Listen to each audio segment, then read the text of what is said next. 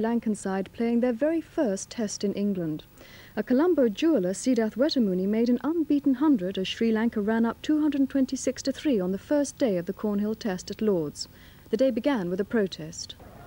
Before the first ball was bowled, demonstrators ran onto the pitch to protest about what they claimed to be the genocide of the Tamil minority in Sri Lanka. When a second invasion took place after lunch, members in the pavilion were more concerned about the wicket when a steward dragged a demonstrator across it. The Sri Lankan batsmen weren't put off at all. They relished the chance of laying into some indifferent bowling from Botham. Though when he chose to bowl at the wicket, he was more successful.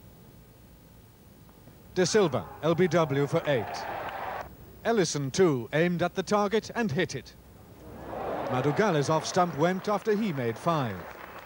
The stabilising partnership between Dias and Wettimuni was broken when Lamb took a low catch to dismiss Dias, but the pair had added more than 100 runs. Wettimuni stayed in to compile an exemplary innings with a series of well-timed strokes, punishing loose deliveries with confidence. To the increasing frustration of Botham and England, Wettimuni reached his century. He'd achieved it with a style that obliges Sri Lankan cricket to be taken more seriously at test level.